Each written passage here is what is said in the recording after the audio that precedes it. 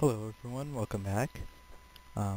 Today we're going to be talking about a really simple combo lock, and I mean really simple. This is all there is to it, just not even this part. It's just right here. That's it.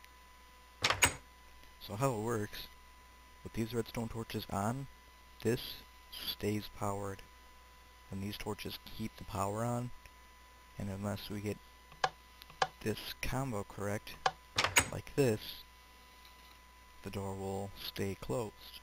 But if we mess up, that one turns back on. And if we mess up here, that keeps it on also. Well, it actually doesn't do anything. That's another point. It'll make them think. Let's switch to day here. And yeah, I'm not playing on fancy graphics right now because Optifine hasn't been updated. So anyways, how you make this is very simple.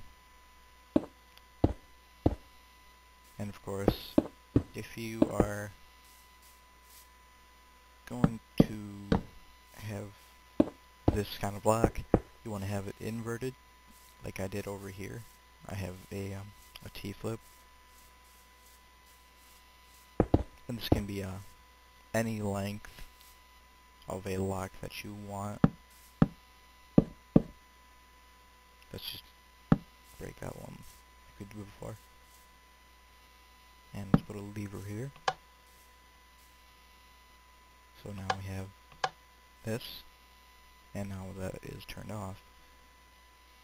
Right now, we're just, for demonstration purposes, we're just going to wire it behind the door.